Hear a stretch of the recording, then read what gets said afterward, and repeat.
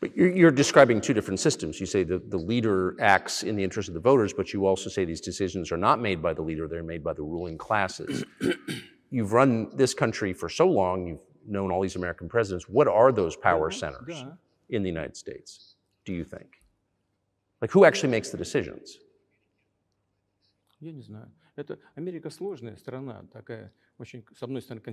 I don't know. America is a complex country, conservative on one hand, rapidly changing on the other. It's not easy for us to sort it all out. Who makes decisions in the elections? Is it possible to understand this when each state has its own legislation? Each state regulates itself? Someone can be excluded from elections at the state level. It is a two-stage electoral system. It is very difficult for us to understand it. Certainly, there are two parties that are dominant, the Republicans and the Democrats, and within this party system, the centers that make decisions, that prepare decisions. Then, look, why, in my opinion, after the collapse of the Soviet Union, such an erroneous, crude, completely unjustified policy of pressure was pursued against Russia? After all, this is a policy of pressure. NATO expansion, support for the separatists in Caucasus, creation of a missile defense system. These are all elements of pressure. Pressure, pressure, pressure. Then, dragging Ukraine into NATO is all about pressure, pressure, pressure. Why? I think, among other things, because excessive production capacities were created. During the confrontation with the Soviet Union, there were many centers created and specialists on the Soviet Union who could not do anything else. They convinced the political leadership that it is necessary to continue chiseling Russia, to try to break it up, to create on this territory several quasi-state entities, and to subdue them in a divided form, to use their combined potential for the future struggle with China. This is a mistake, including the excessive potential of those who worked for the confrontation with the Soviet Union. It is necessary to get rid of this. There should be new, fresh forces, people who look into the future and understand what is happening in the world. Look at how Indonesia is developing. 600 million people. Where can we get away from that? Nowhere. We just have to assume that Indonesia will enter. It is already in the club of the world's leading economies, no matter who likes it or dislikes it. Yes, we understand and are aware that in the United States, despite all the economic problems, the situation is still normal, with the economy growing decently. The GDP is growing by 2.5%, if I'm not mistaken. But if we want to ensure the future, then we need to change our approach to what is changing. As I already said, the world would nevertheless change, regardless of how the developments in Ukraine end. The world is changing. In the United States themselves, experts are writing that the United States are nonetheless gradually changing their position in the world. It is your experts who write that. I just read them. The only question is how this would happen. Painfully and quickly, or gently and gradually. And this is written by people who are not anti-American. They simply follow global development trends. That's it. And in order to assess them and change policies, we need people who think, look forward, can analyze and recommend certain decisions at the level of political leaders. I just have to ask, you've said clearly that NATO expansion eastward is a violation of the promise you all were made in 1990. It's a threat to your country. Right before you sent troops into Ukraine, the Vice President of the United States went to the Munich Security Conference and encouraged the President of Ukraine to join NATO. Do you think that was an effort to provoke you into military action?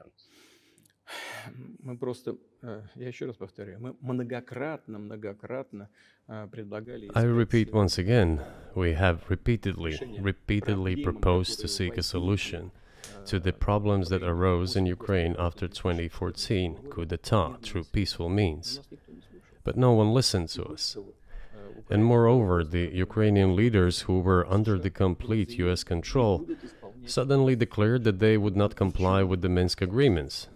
They disliked everything there and continued military activity in that territory.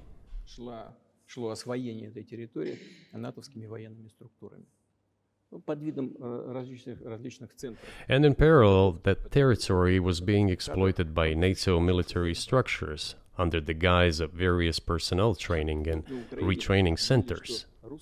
They essentially began to create bases there. That's all.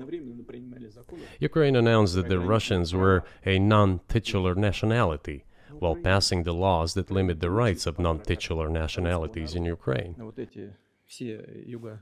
Ukraine, having received all these southeastern territories as a gift from the Russian people, suddenly announced that the Russians were a non-titular nationality in that territory. Is that normal? All this put together led to the decision to end the war that neo-Nazis started in Ukraine in 2014. Do you think Zelensky has the freedom to negotiate a settlement to this conflict?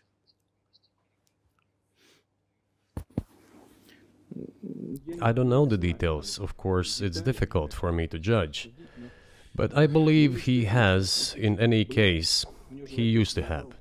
His father fought against the fascists, Nazis, during World War II.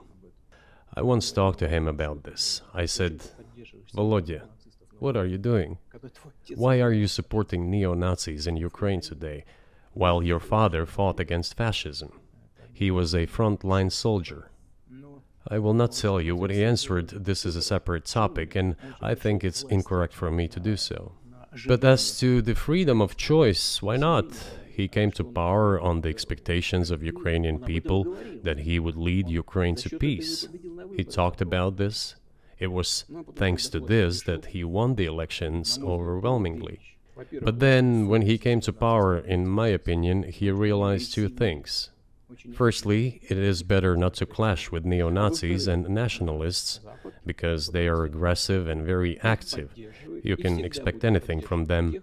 And secondly, the US-led West supports them and will always support those who antagonize with Russia. It is beneficial and safe. So he took the relevant position despite promising his people to end the war in Ukraine.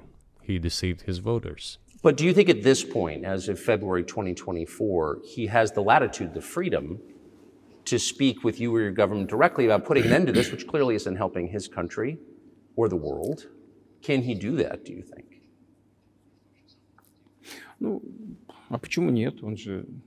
Why not? He considers himself head of state.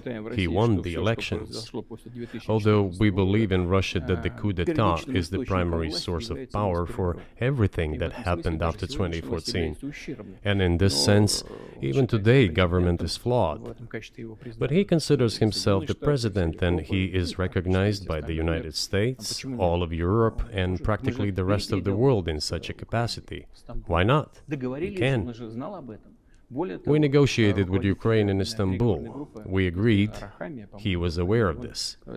Moreover, the negotiation group leader, Mr. Arahamiya is his last name, I believe still heads the faction of the ruling party, the party of the president in the Rada.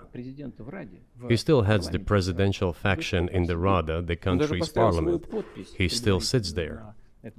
He even put his preliminary signature on the document I am telling you about. But then he publicly stated to the whole world, we were ready to sign this document, but Mr. Johnson, then the Prime Minister of Great Britain, came and dissuaded us from doing this, saying it was better to fight Russia. They would give everything needed for us to return what was lost during the clashes with Russia. And we agreed with this proposal. Look, his statement has been published. He said it publicly. Can they return to this or not? The question is, do they want it or not? Further on, President of Ukraine issued a decree prohibiting negotiations with us. Let him cancel that decree, and that's it. We have never refused negotiations, indeed. We hear all the time, is Russia ready? Yes, we have not refused. It was them who publicly refused. Well, let him cancel his decree and enter into negotiations. We have never refused. And the fact that they obeyed the demand or persuasion of Mr. Johnson, the former Prime Minister of Great Britain, seems ridiculous and very sad to me. Because, as Mr. Arakamiya put it, we could have stopped those hostilities with war a year and a half ago already. But the British persuaded us and we refused this. Where is Mr. Johnson now? And the war continues. That's a good question. Where do you think he is and why did he do that?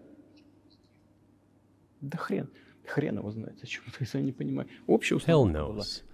I don't understand it myself. There was a general starting point. For some reason, everyone had the illusion that Russia could be defeated on the battlefield. Because of arrogance, because of a pure heart, but not because of a great mind. You've described the connection between Russia and Ukraine. You've described Russia itself a couple of times as Orthodox. That's central to your understanding of Russia. You've said you're Orthodox. What does that mean for you? You're a Christian leader by your own description. So what effect does that have on you?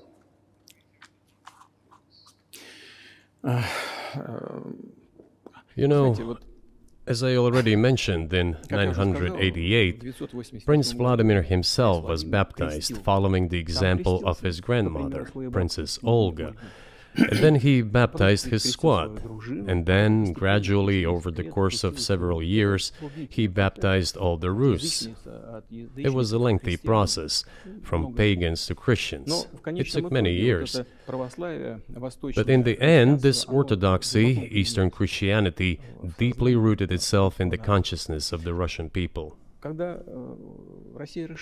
When Russia expanded and absorbed other nations who profess Islam, Buddhism, and Judaism, Russia has always been very loyal to those people who profess other religions.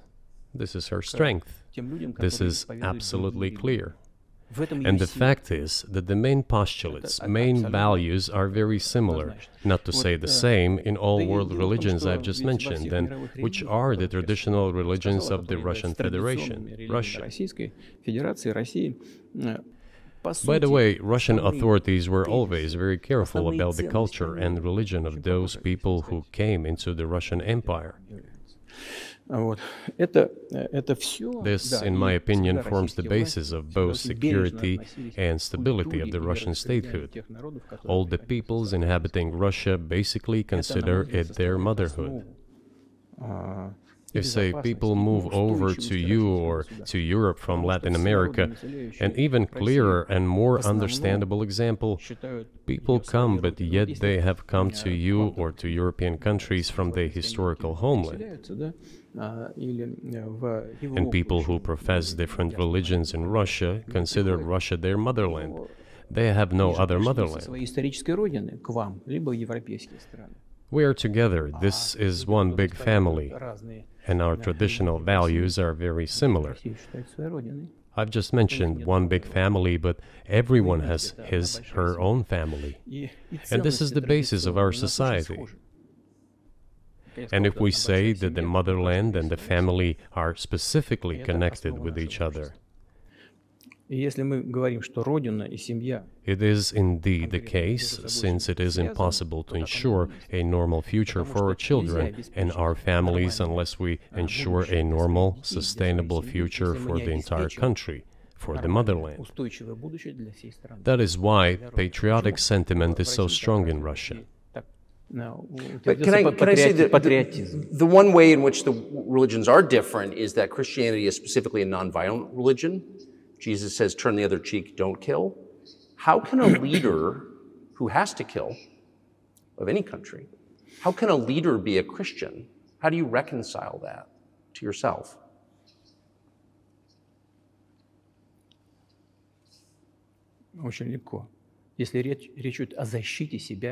It is very easy when it comes to protecting oneself and one's family, one's homeland.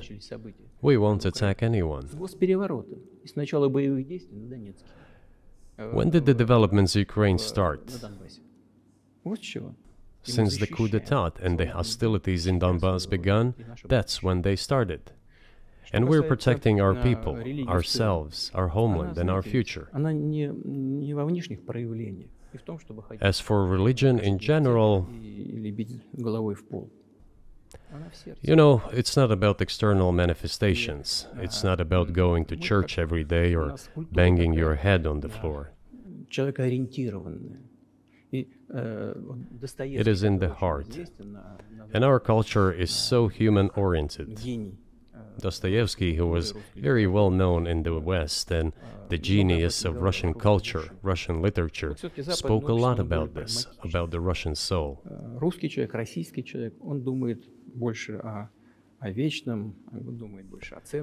After all, Western society is more pragmatic. Russian people think more about the eternal, about moral values. I don't know, maybe you won't agree with me, but Western culture is more pragmatic after all.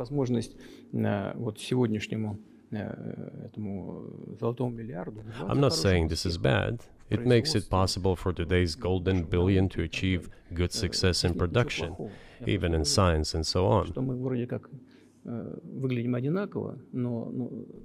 There's nothing wrong with that.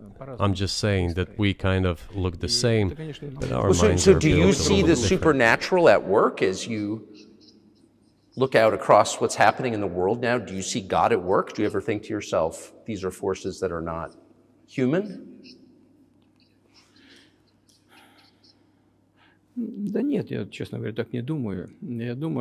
No, to be honest, I don't think so. My opinion is that the development of the world community is in accordance with the inherent laws, and those laws are what they are. It's always been this way in the history of mankind. Some nations and countries rose, became stronger and more numerous, and then left the international stage, losing the status they had accustomed to. There's probably no need for me to give examples, but we could start with the Genghis Khan and horde conquerors, the Golden Horde, and then end with the Roman Empire. It seems that there has never been anything like the Roman Empire in the history of mankind. Nevertheless, the potential of the barbarians gradually grew, as did their population. In general, the barbarians were getting stronger and began to develop economically, as we would say today. This eventually led to the collapse of the Roman Empire and the regime imposed by the Romans. However, it took 5 centuries for the Roman Empire to fall apart. The difference with what is happening now is that all the processes of change are happening at a much faster pace than in Roman times. So when does the AI empire start, do you think?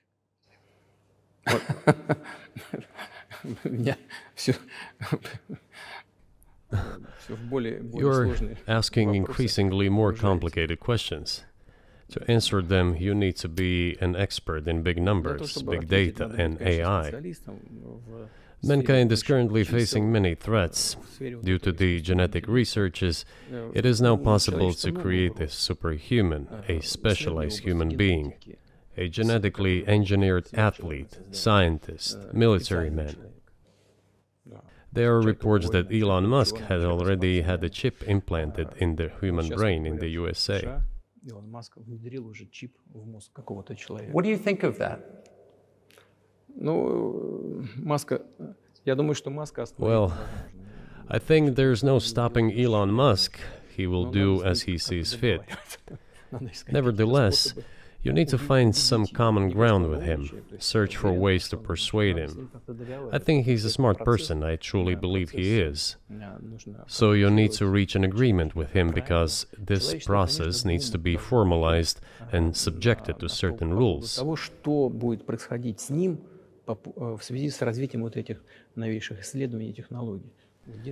Humanity has to consider what is going to happen due to the newest development in genetics or in AI. One can make an approximate prediction of what will happen. Угрозу своему существованию от ядерного оружия, все начали обладатели ядерного Once mankind felt an existential threat coming from nuclear weapons, all nuclear nations began to come to terms with one another since they realized the negligent use of nuclear weaponry could drive humanity to extinction. искусственного интеллекта, либо генетики, либо еще каких-то современных направлений, остановить которые It невозможно. is impossible to stop research in genetics or AI today, just as it was impossible to stop the use of gunpowder back in the day. Эти исследования все равно будут. Но когда человечество почувствует угрозу для себя, But as soon as we realize that the threat comes from unbridled and uncontrolled development of AI, or genetics, or any other field, the time will come to reach an international agreement on how to regulate these things. I appreciate all the time you've given us. I just got to ask you one last question, and that's about someone who's very famous in the United States, probably not here, Evan Gershkovich, who's the Wall Street Journal reporter. He's 32, and he's been in prison for almost a year. This is a huge story in the United States, and I just want to ask you directly, without getting into the details of it or your version of what happened, if as a sign of your decency, you would be willing to release him to us and we'll bring him back to the United States.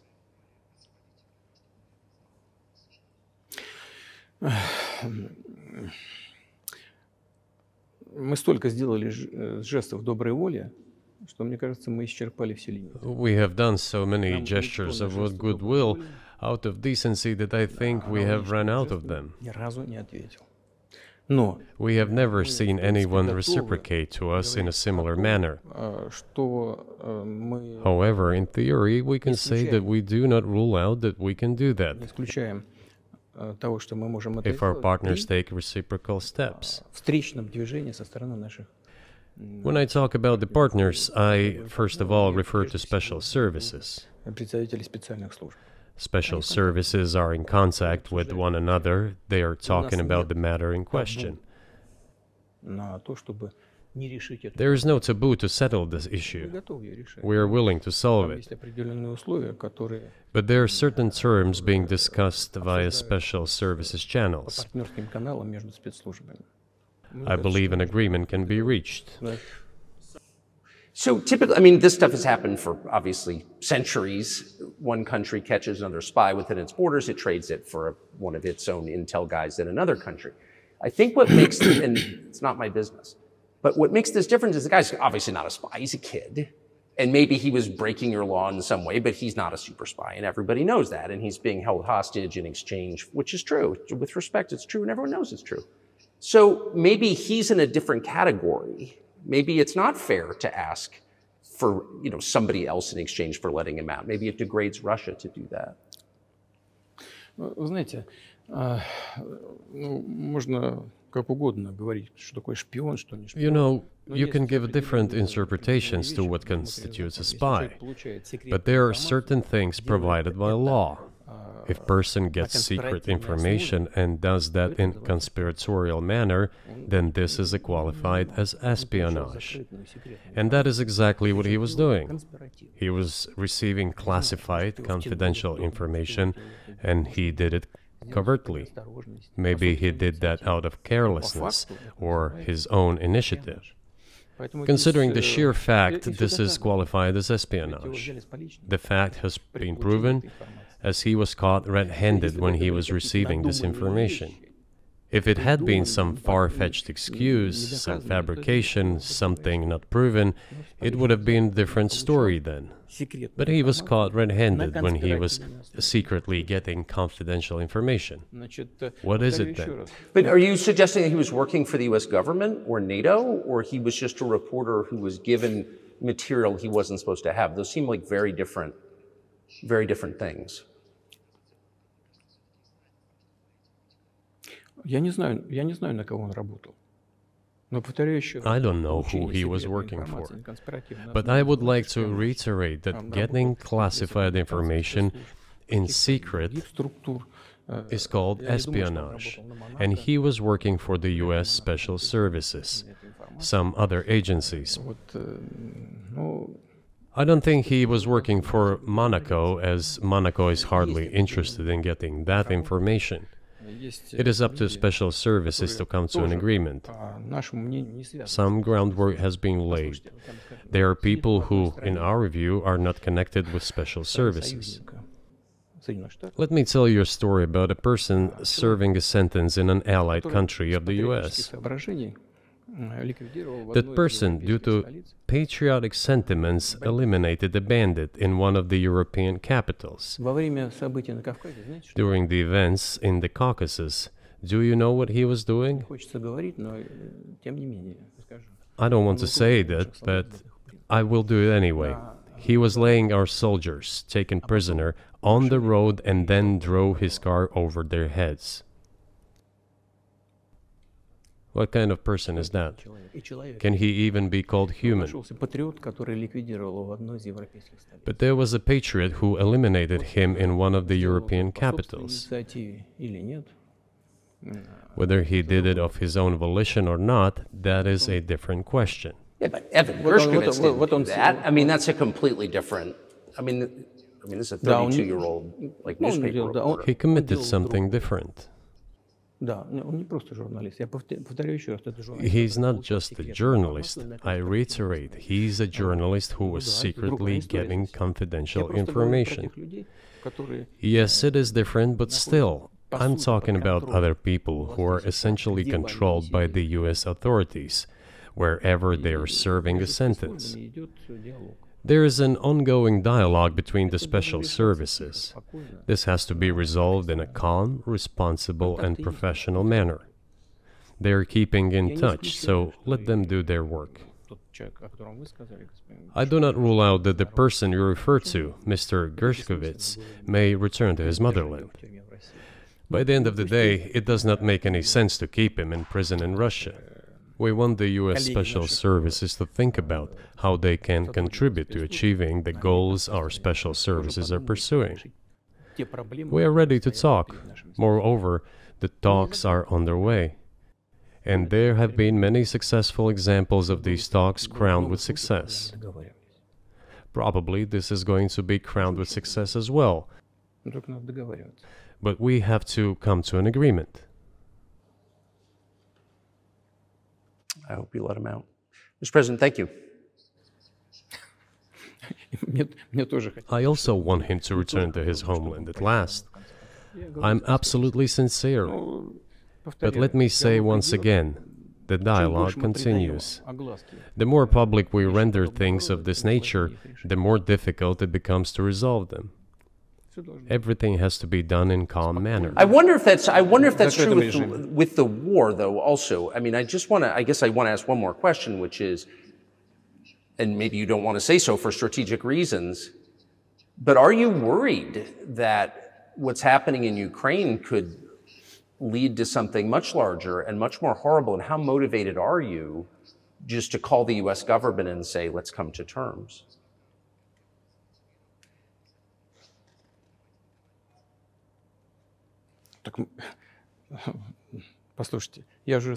I already said that we did not refuse to talk. We are willing to negotiate. It is the Western side, and Ukraine is obviously a satellite state of the US. It is evident. I do not want you to take it as if I'm looking for a strong word or an insult, but we both understand what is happening. The financial support, $72 billion was provided. Germany ranks second, then other European countries come. Dozens of billions of US dollars are going to Ukraine. There's a huge influx of weapons. In this case, you should tell the current Ukrainian leadership to stop and come to a negotiating table, rescind this absurd decree. We did not refuse. Sure, but you already said it. I didn't think you meant it as an insult because you already said correctly, it's been reported that Ukraine was prevented from negotiating a peace settlement by the former British Prime Minister acting on behalf of the Biden administration. So of course they're a satellite. Big countries control small countries. That's not new. And that's why I asked about dealing directly with the Biden administration, which is making these decisions, not President Zelensky of Ukraine. Но если администрация Зеленского на Украине отказалась от переговоров, я исхожу из Well, того, что if the Zelensky administration in Ukraine refused to negotiate, I assume they did it under the instruction from Washington. If Washington believes it to be the wrong decision, let it abandon it.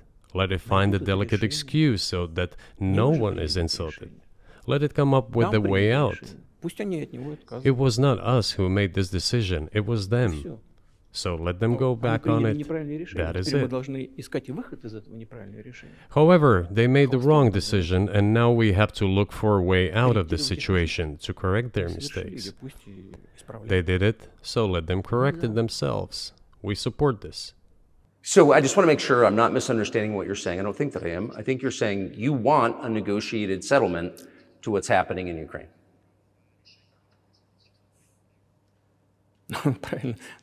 Right. And we made it.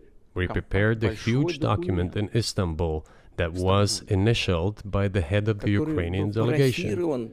He affixed his signature to some of the provisions, not to all of it.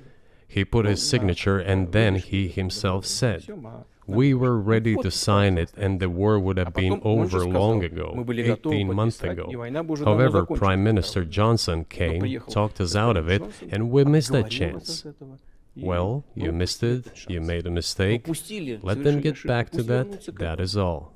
Why do we have to bother ourselves and correct somebody else's mistakes? I know one can say it is our mistake.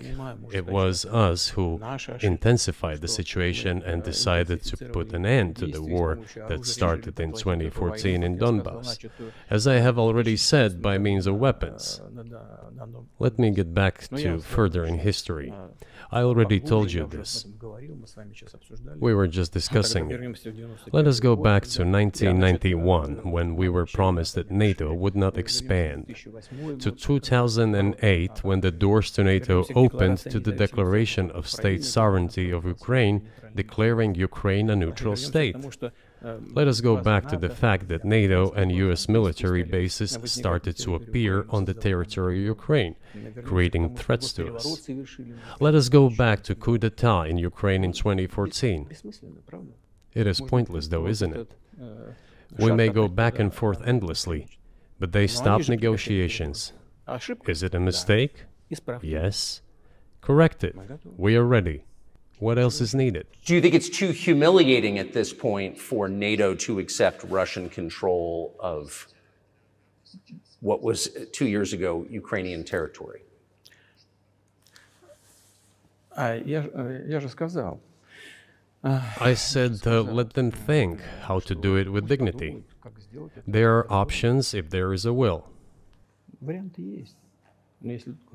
Up until now, there has been the uproar and screaming about inflicting a strategic defeat on Russia on the battlefield. Now they are apparently coming to realize that it is difficult to achieve, if possible at all. In my opinion, it is impossible by definition. It is never going to happen. It seems to me that now, those who are in power in the West have come to realize this as well.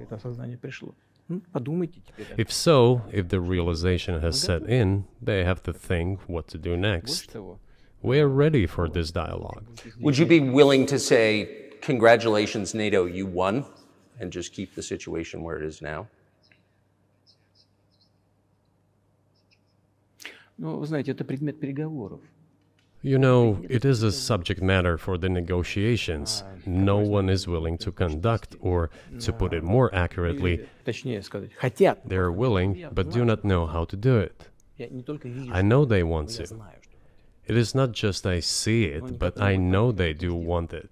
But they are struggling to understand how to do it.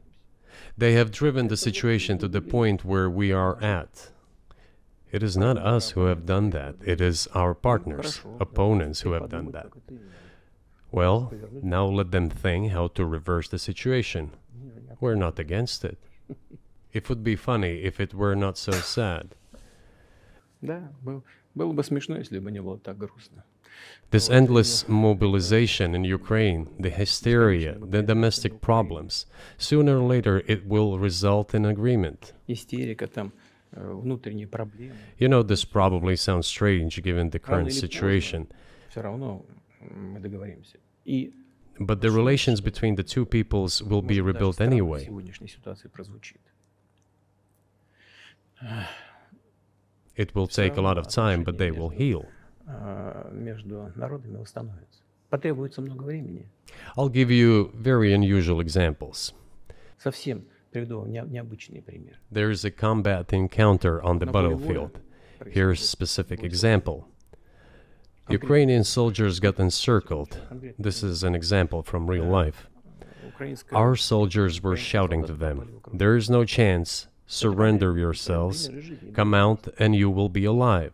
Наши солдаты им кричат. Suddenly, the Ukrainian soldiers were screaming from there in Russian, perfect Russian, saying, "Russians, do not surrender." And all of them И perished. не сдаются. They still identified themselves as Russian. Они до сих пор русскими себя ощущают. В этом смысле то, что What is happening is, to a certain extent, an element of a civil war. Everyone in the West thinks that the Russian people have been split by hostilities forever. растащили. No, they will be reunited. Нет, The unity is still there. воссоединение произойдет. Оно никуда и не делось. Why are the Ukrainian authorities dismantling the Ukrainian Orthodox Church? Русскую православную церковь. Because it brings together not only the territory, Объединяет не территорию. it brings together our souls. И No никому one will be able to удастся separate the soul. разделить.